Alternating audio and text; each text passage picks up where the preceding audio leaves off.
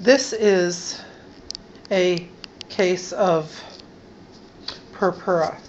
As you see, this person has red blotches under the skin,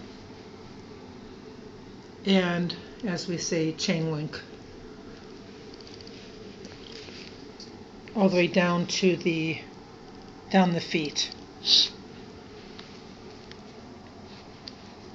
As you see, this is called purpura, P-U-R-A.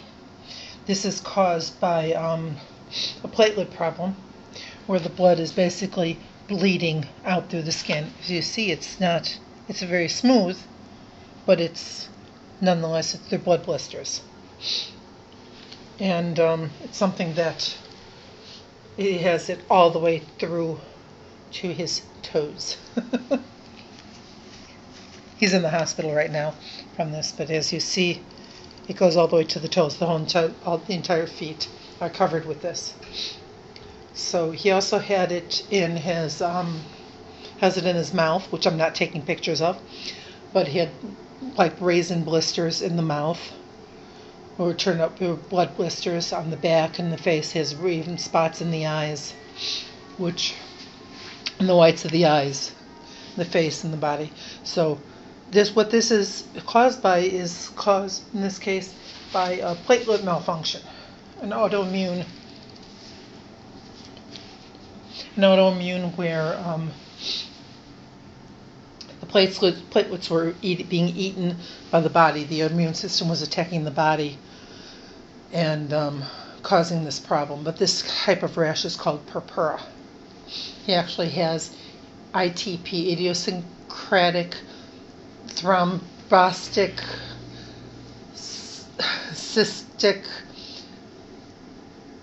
purpura, pecia purpura, better known as ITP.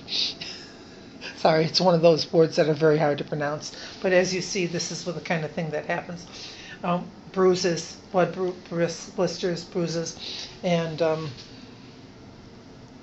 when they tried to poke his arm to take blood, this is what he got. Isn't that lovely?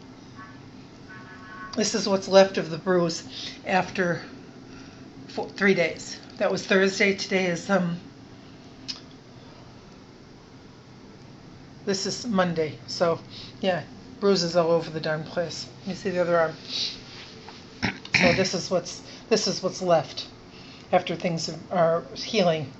So yes, so if you ever have this type of thing, you'll understand.